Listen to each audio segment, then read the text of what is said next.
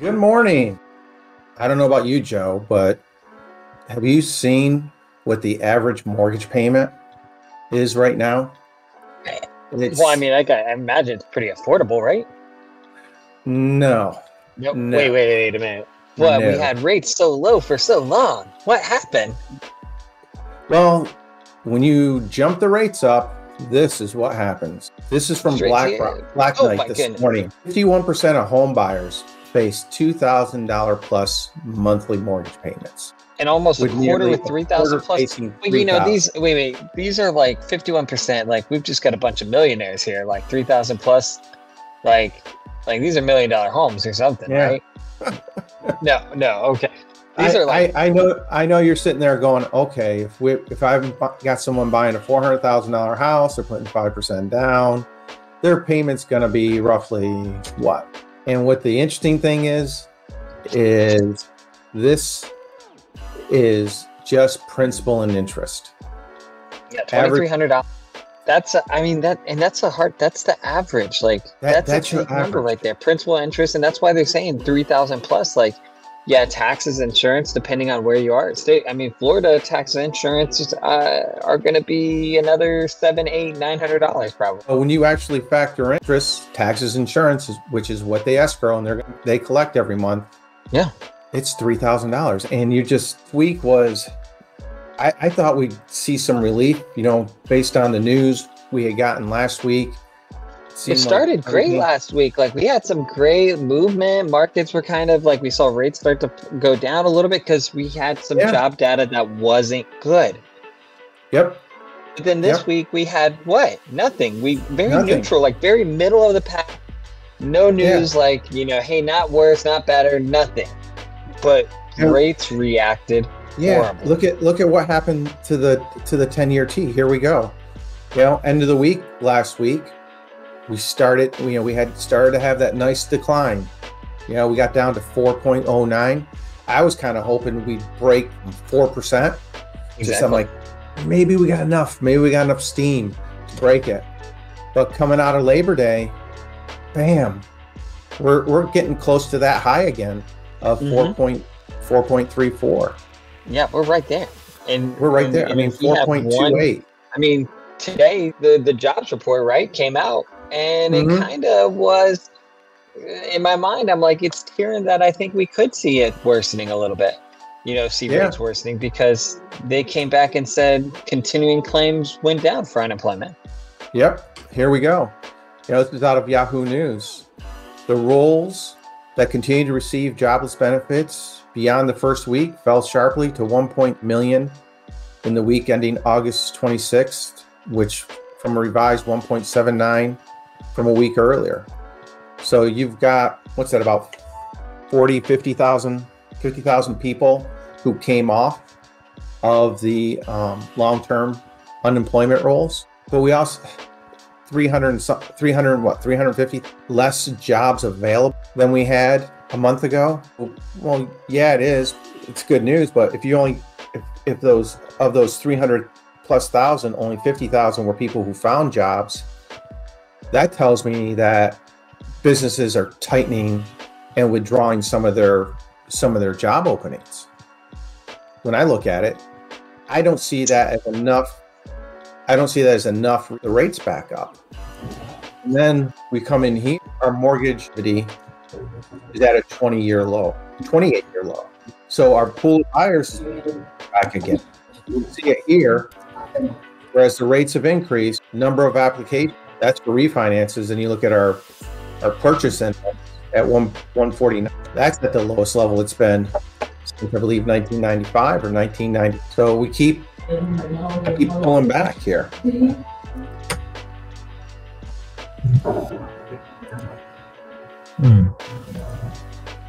Up. And then what we've been looking at is how is all this going to affect the Fed? And that's really the big question we've had for the past couple months, because we're really kind of hoping that the Fed is going to pull back and just stop the rate increases.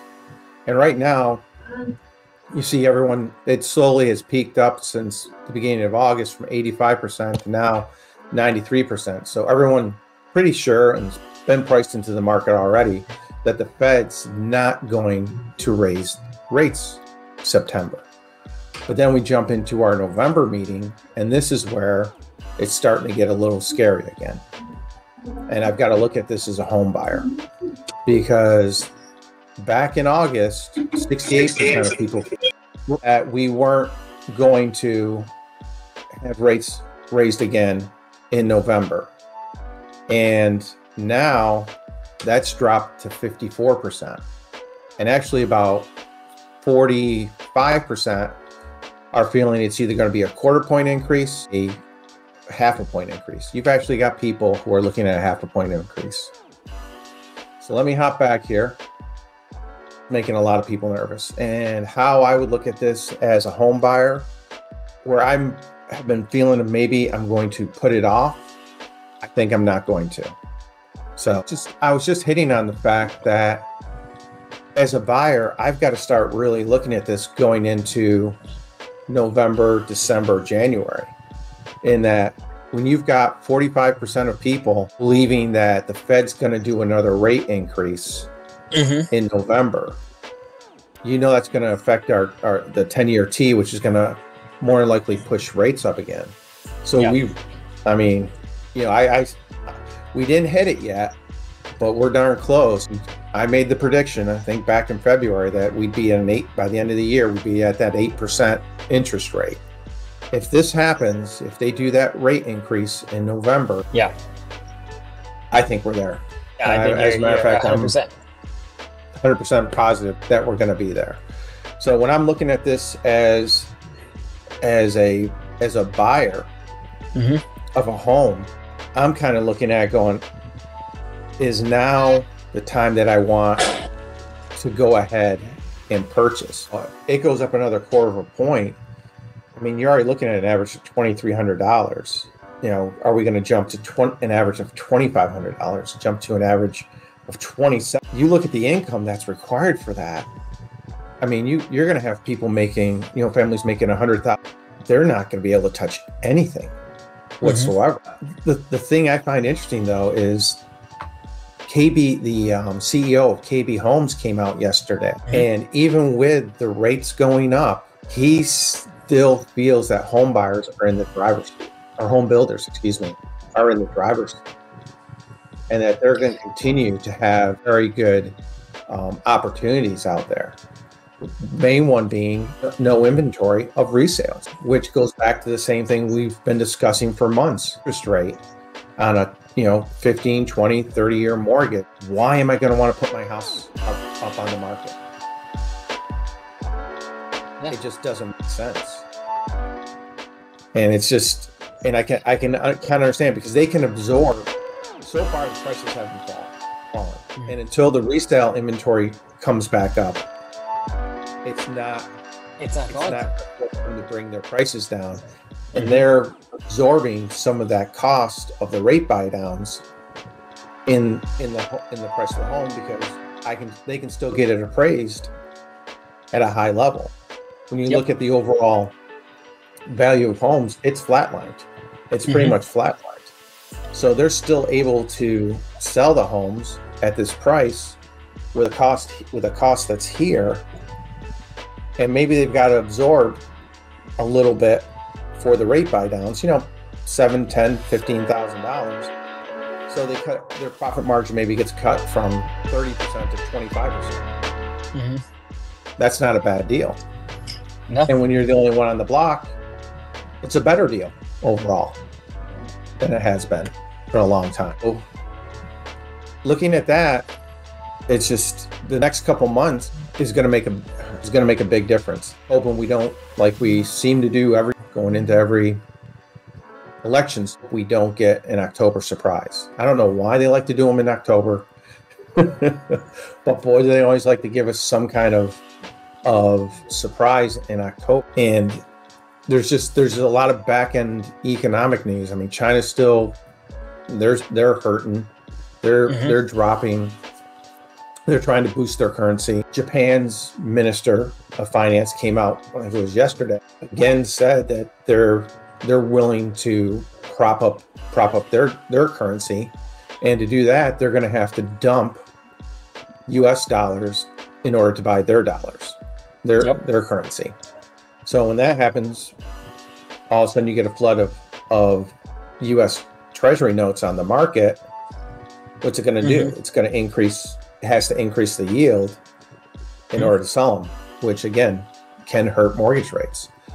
And then I think one of the biggest things that a lot of people haven't looked at and they've got to consider is Saudi Arabia and Russia both said they're going to extend production cuts of 1.3 million barrels combined until the end of December. And what's that doing to our gas prices? It's going to continue to bring them up. We're averaging what, about 370 a gallon right now. Yep. So which brings it brings what's gas it cost to prices fill up, up that which brings inflation. You don't want to know. It really right. Oh gosh. It's affordable. Makes me want to work from home more often. But I think you're going to see like gas prices go up. That means inflation's going to go up. Right, continue to see and stay in the, inflationary numbers might be higher, which is this is exactly what Powell doesn't want to see.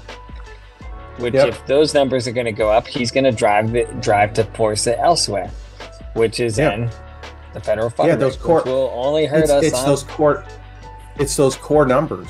I thought it was going to be a boring week. I'm like, this is coming out of Labor Day, usually very quiet. Last week, like we mentioned, we had a good week. We started to see some pullback on the 10-year, getting us closer back down to that 7%.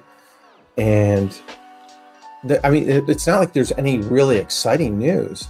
50 pullback in long-term unemployment, I don't feel like that's like anything that would rock my world if I'm the Fed. Well, everyone else is freaking out about it. The part that amazes me is like, it doesn't mean that they're not unemployed still. It just means they ran out of benefits potentially. That's it. That's a good point. Is how many did run out of benefits, and how many actually got jobs? Because you don't see that breakout in the news articles. You always get that sensationalism. Oh, 50,000 people. Well, when you've got 330 million people in the United States, okay, say 150 million of them are full-time employees, that's nothing. It literally is nothing percentage-wise. You get that sensationalism and, oh my gosh, the Fed's gonna change their ways. They're gonna, the economy's too hot.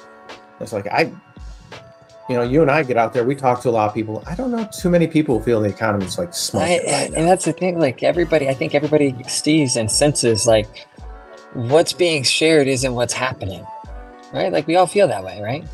Yep. Frustrating because when you look at the numbers underneath, it just doesn't make sense, doesn't add up for us. So, but let's take a look at our numbers here in Orlando for the week. End of the month last week. So we did take a little bit of a jump. We jumped to 515 from 410, which that's typical end of the month. Only 105. That seems a little low. Still seems very tight for our overall market. The median price, 425, is a change of 3.7%. But that's right within our window that we normally are. And we did see a little decrease, which kind of makes sense because we had more sales for the end of the month. Townhomes, these things are just flat. End of the month and you only jumped, what's that, 21 closings for the month, for the last week. And our inventory went down a little bit.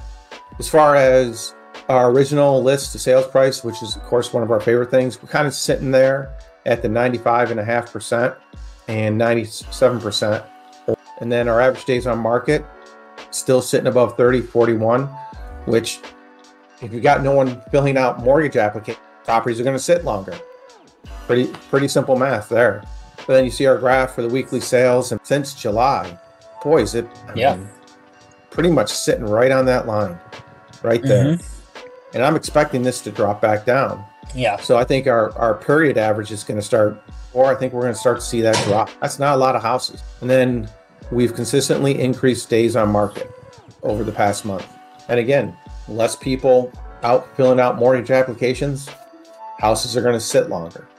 And that's something that has to be informed to sellers, is that, hey, you know, yes, our inventory is still relatively tight. We've got a heck of a lot less buyers than we've had in years. It's been what, less a 40% cut, even more than that possibly. And this is something we haven't looked at in probably over a year.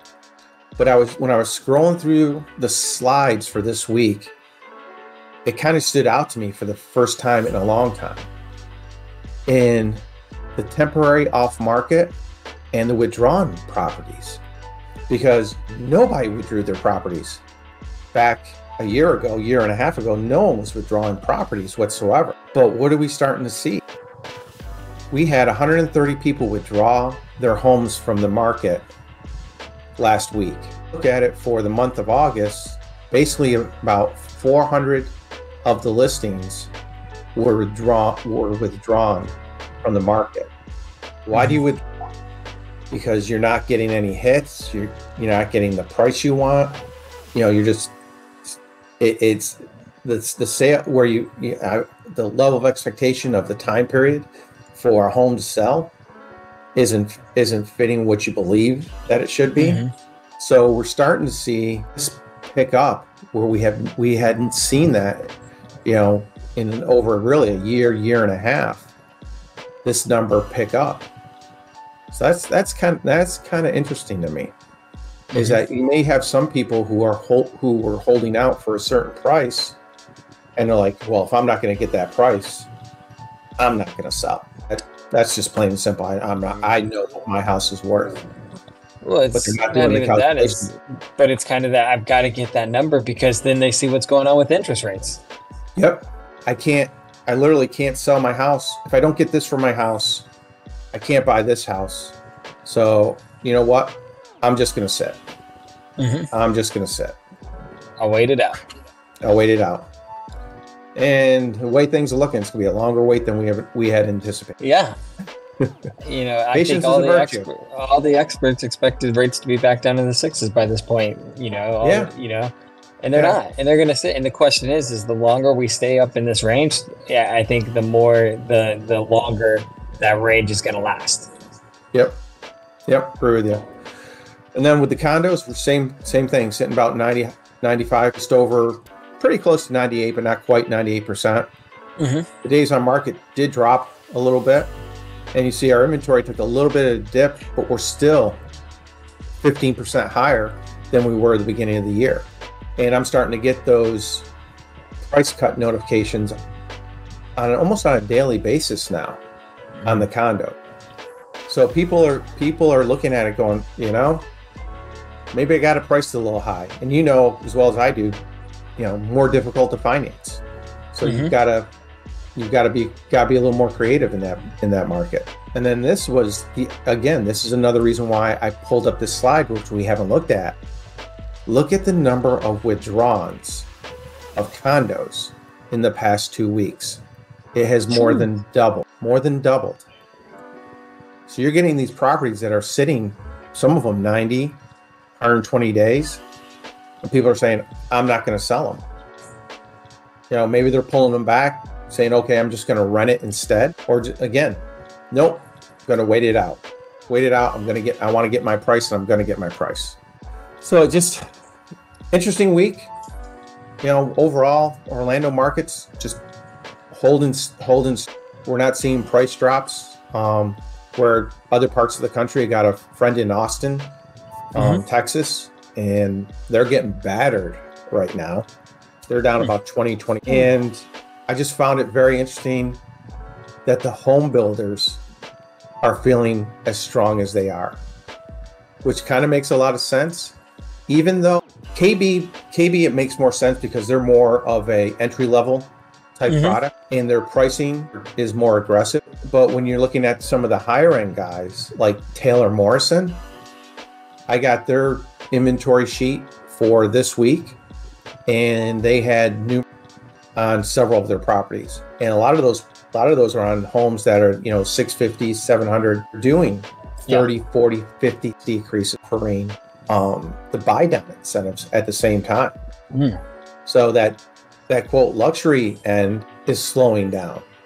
I think the guys, the builders who have really kind of put themselves in a position of more of the entry level, if they can keep their prices at that $400,000, within that $400,000 plus or minus maybe $25,000.